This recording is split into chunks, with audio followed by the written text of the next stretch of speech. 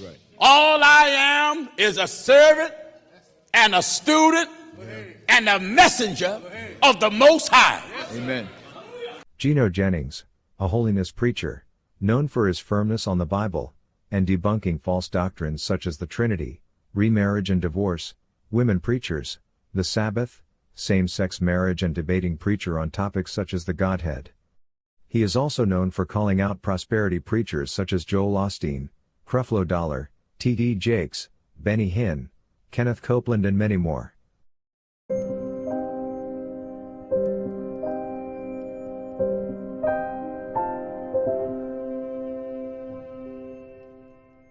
Born on February 10, 1963, in Philadelphia, Pennsylvania, Gino Jennings is the fourth of 5 sons born to Bishop Ernest Jennings and Mother Jennings.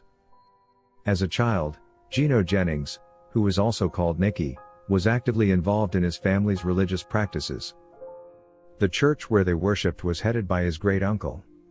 His father, Bishop Ernest Jennings, was the second in charge, and Gino Jennings, despite his tender age, was third in charge. He began preaching at the age of 13 years old and was also the Bible reader for his leader, which allowed him to accompany him on his travels. Not before long, God started dealing with him by making known to him the work that he would have him do. God appeared to him on the second day during a 3 days and 3 nights fast in his teenage years. He showed him many visions, which included a worldwide radio broadcast, and a great work involving many people and churches. He began to tell others of the many things God was showing him, but few believed, some doubted, while others mocked him. It was then that the knowledge and light of the Scriptures began to be made known to him. The inspired messages began to hold the attention of the congregation, souls began receiving the Holy Ghost, and the people were encouraged to walk with the Lord. The biblical wisdom given to him was noticed by others who began asking him questions. All of this greatly displeased his pastor, Bishop Haywood Hinton, and as a result he silenced him for an entire year.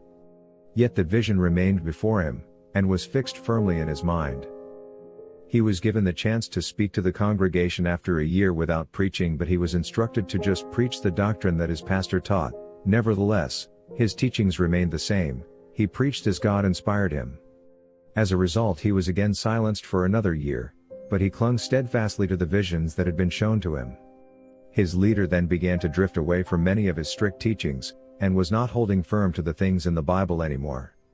This became a concern to the congregation, and many were discouraged, some even left the church. Gino Jennings' father, Bishop Ernest Jennings, fell ill at that time as well.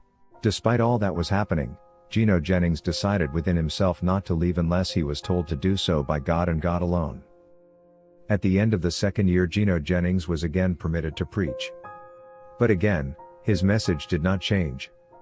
By this time, Gino Jennings, who was well beloved by his leader, was now almost despised by him. May 17, 1984, at age 22, God finally told him to leave.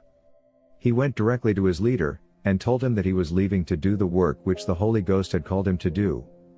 He was told that he was too young to be a leader, that he would have no followers, but he was unmoved, because the vision remained in his mind, it was certain and clear, and he believed that God was faithful.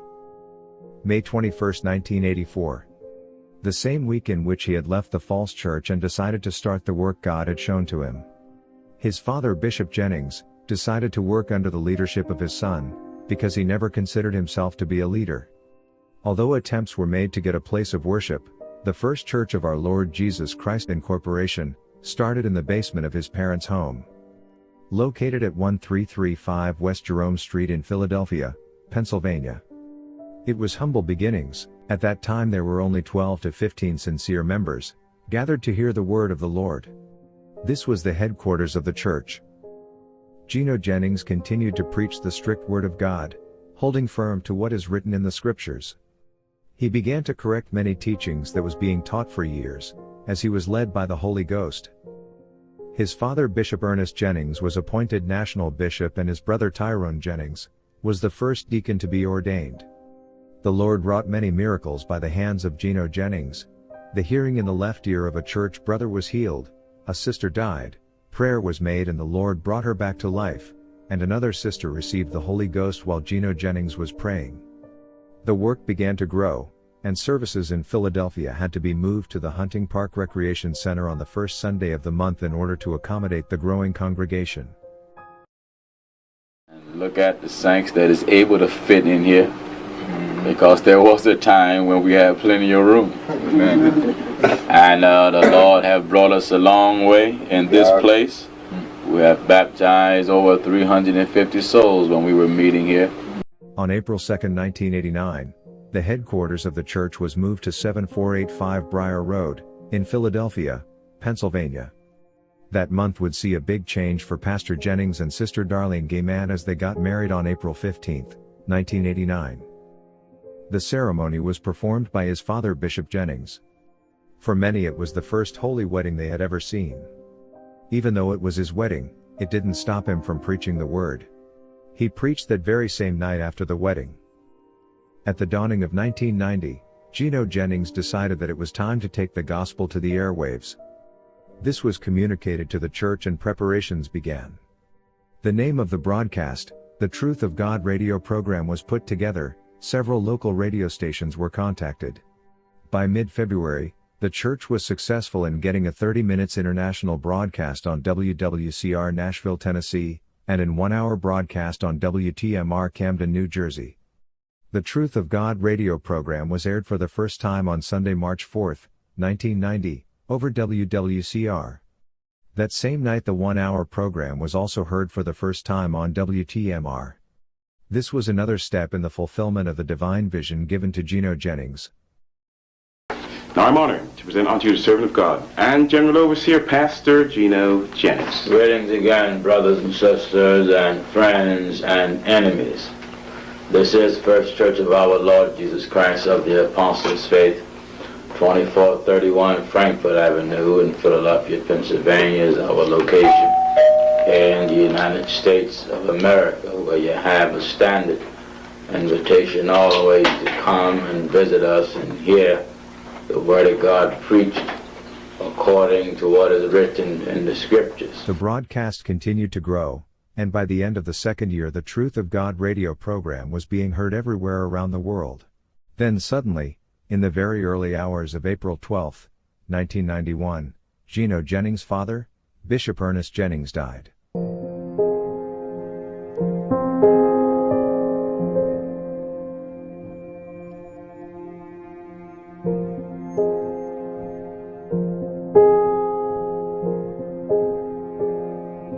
The suddenness of his death left everyone in shock. His unexpected departure seemed to reverberate through the entire church.